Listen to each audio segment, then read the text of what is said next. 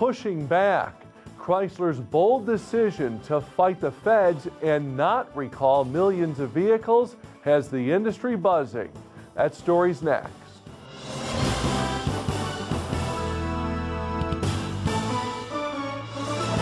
Welcome to a Wednesday edition of the newscast. I'm Tom Morabek.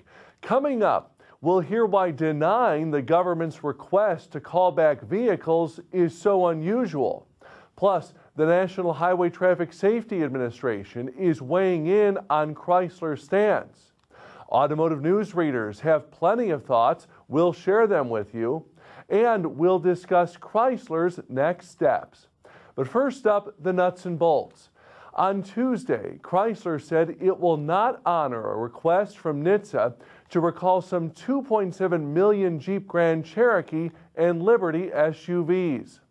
NHTSA says a recall is needed to address safety problems with the vehicle's fuel systems.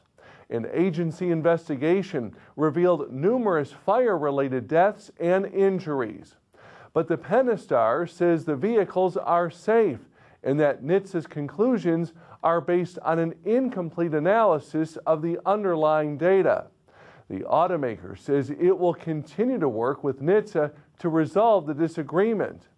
Dennis Farag, president of Automotive Consulting Group, tells Bloomberg that a recall of 2.7 million vehicles would cost Chrysler at least $500 million. Clarence Ditlow, who heads the Center for Auto Safety, has been crusading for a recall of these vehicles for years now. On his website, he writes the refusal to recall these rolling firebombs is an insult to its customers who ride at risk every day of being hit from behind and going up in flames, and to American taxpayers who bailed out Chrysler. Meantime, Alan Kam, a former senior enforcement attorney at NHTSA, says it is rare for an automaker to deny a request from the agency for a recall. The main reason is that NHTSA has the authority to order an automaker to recall its cars. Usually, if a car company initially refuses to recall its cars, the company will later settle with NHTSA to minimize costs and unfavorable publicity. Edmunds.com senior analyst Michelle Krebs telling Bloomberg the move is, quote, highly unusual, especially after Toyota underwent multiple investigations and hearings after resisting recalls over unintended acceleration. Reaction also coming in from NHTSA Chief David Strickland. He said in a statement, NHTSA hopes that Chrysler will reconsider its position and take action to protect its customers and the driving public. This story also generating spirited debate on our website.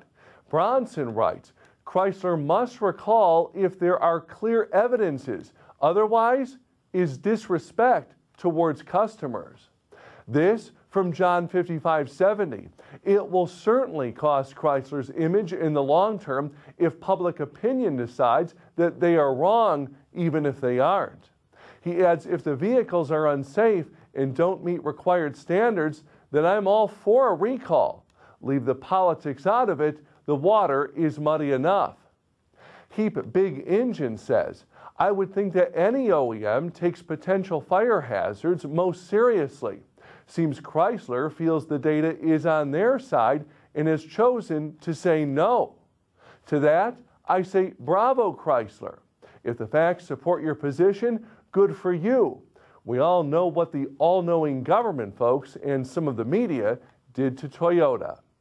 Automotive Supplier says NHTSA should help pay for any recall, writing, quote, why did the NHTSA allow any manufacturer to produce vehicles with this design and then demand a recall?